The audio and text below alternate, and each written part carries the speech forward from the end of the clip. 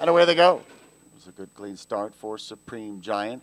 Sky Defense has some speed. So does Frankly Energized and Tanzanite.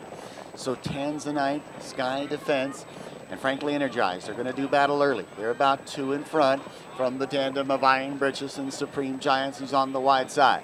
Just trailing by about 3 lengths on this tightly knitted group. That's Lon's Oxbow.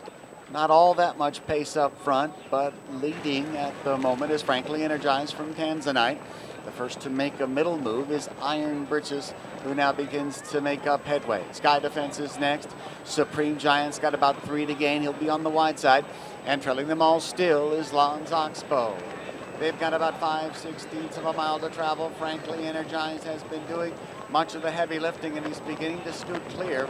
Frankly Energized from the embattled Tanzanite. Supreme Giant begins to catch the eye, but he still has some work to do, as Frankly Energized has taken in the top of the stretch with quite a good lead. It's Frankly Energized leading by about 2 lengths. Supreme Giant trying but not catching. Frankly Energized looks to have this one secure. He's in front by 3. Supreme Giant's going to have to settle for second. It's Frankly Energized going away. He wins it from